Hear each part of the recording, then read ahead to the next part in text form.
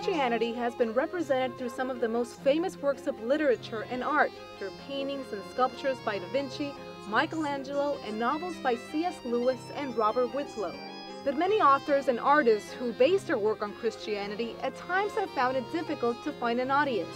Professor Evelyn Vitz from New York University believes this is largely because of the forces of secularism in today's world. I think it's hugely difficult for a Catholic writer who wants a large audience. I mean, the culture is not friendly to Catholicism.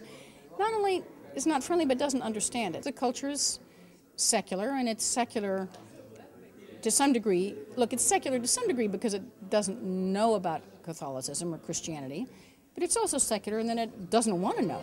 Many point to the success of novels like The Chronicles of Narnia and The Lord of the Rings, which have Christian themes and attracted large audiences to movie theaters for their release.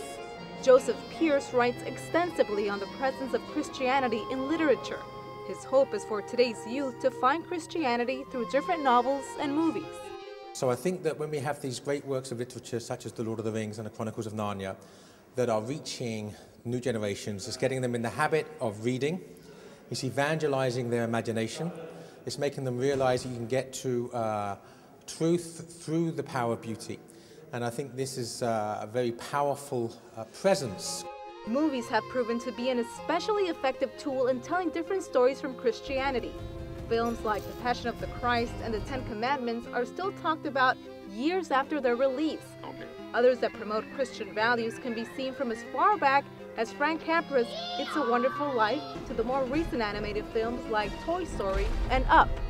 And for those working in the movie industry, the success of these films can be traced to their basic function of telling stories on the human experience. Generally,